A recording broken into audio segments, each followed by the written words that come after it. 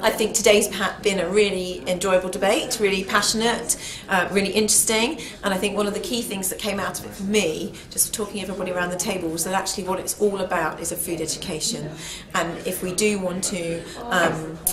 change the way the current generations are thinking about food, we want to have an impact on the next generation of consumers and the food choices that they're making, we want to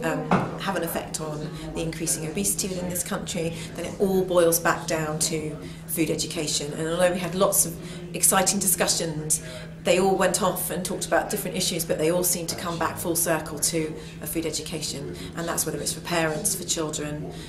it's about society as a whole.